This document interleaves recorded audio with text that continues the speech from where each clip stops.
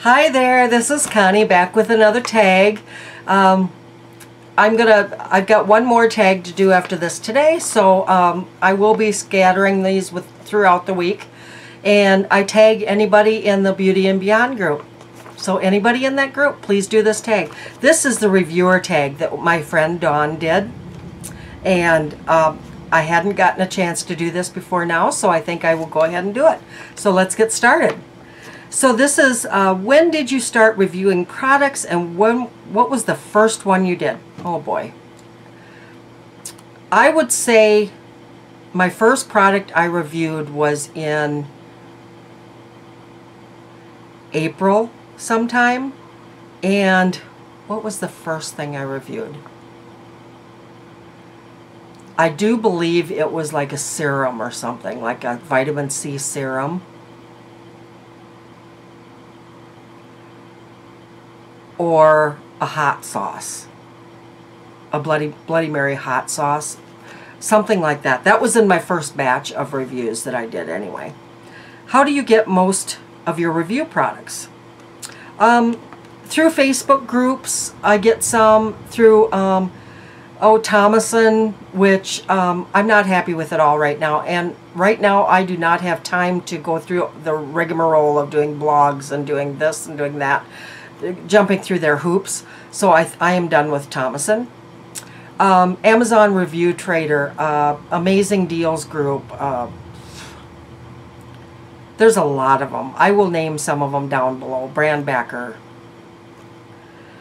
Do you prefer blog post or video reviews, and why?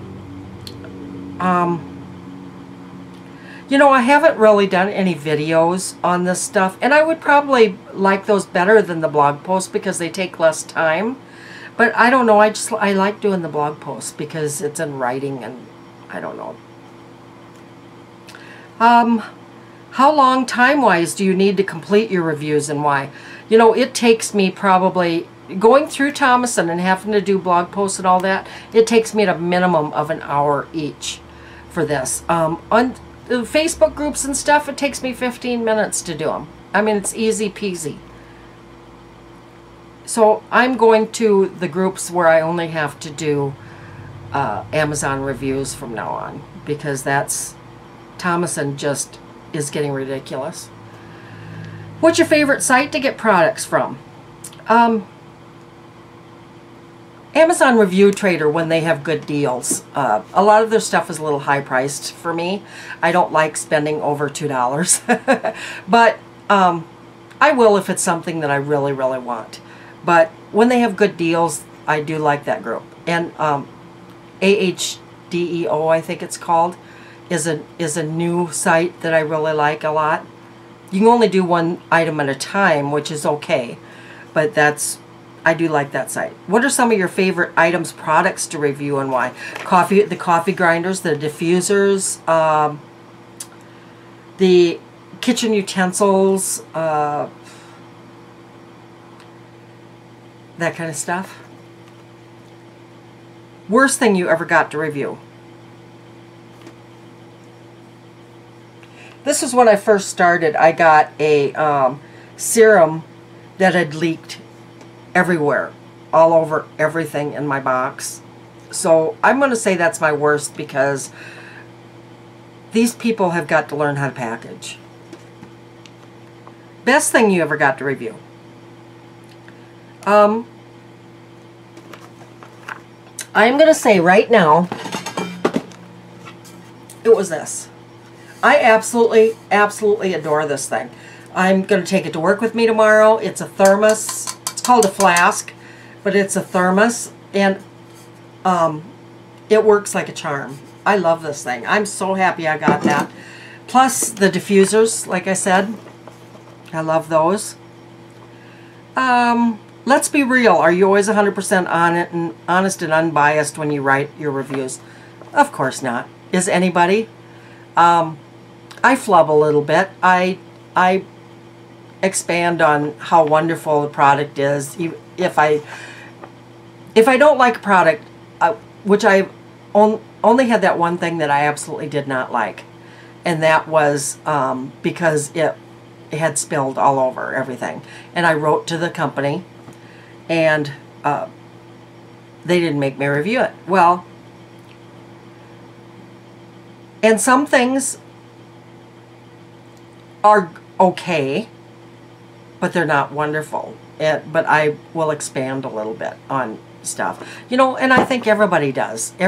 I don't think anybody is totally 100% honest when it comes to writing reviews. My opinion, if you are, God bless you. How long does it take you to do a typical blog or video review? Like I said, I've never done a video review, but my blogs, I'm going to say at minimum of an hour. What's the best thing about reviewing products? Getting the free products, I guess, you know.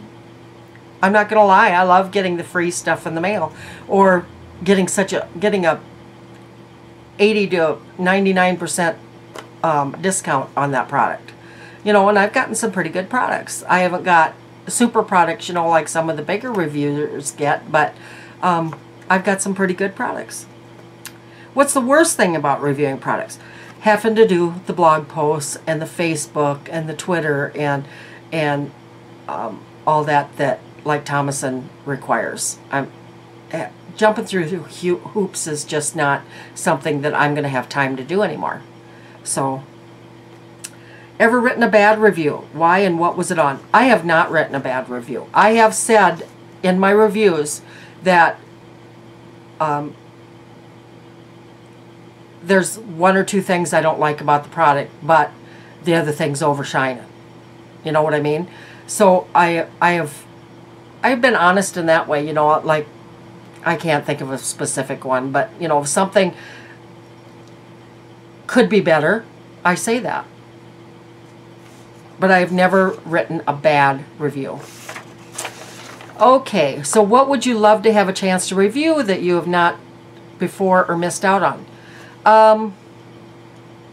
Pots and pans. I would love to review pots and pans. I would love to review pizza cutters. You know, stuff like that. I love kitchen gadgets and all that kind of stuff. But I missed out on pots and pans before. I have missed out on several things on Thomason.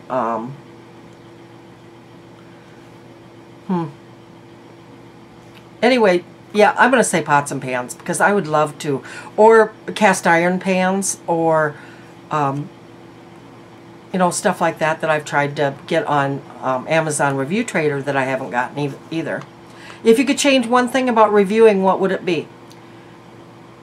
I guess, speaking of Thomason again, making it easier on us reviewers. You know, we give our best to you guys. We get the word out for your products. Don't make us jump through hoops like you are. And that would be it. That is it for this tag. Thank you, Ton, for doing this tag. I do believe that she wrote this tag.